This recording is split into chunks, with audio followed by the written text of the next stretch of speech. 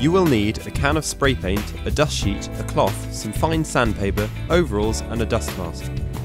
Find an airy workspace or consider working outside.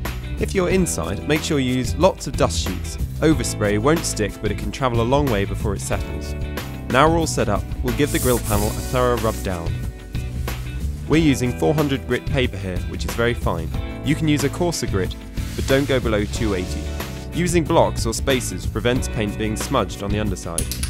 Paint in long, even strokes. Keep the spray at about a 30-degree angle to the vertical. Step over in equal strips until you've covered the whole side, then repeat the same procedure but from the opposite direction. To fully paint fretwork we do 4 coats, 2 in opposite directions on the first side and 2 in opposite directions on the second side, but at right angles to the first side. By working this way you will see it covers the edges of even the most complicated fretwork patterns.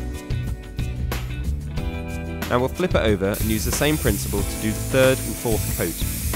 We did long ways on the first side, so if we do short ways this time we know they will be at right angles. Finally, we just need to finish off some of the flat edges and sides. And then we're done. The grill panel is ready to drop into the cabinet.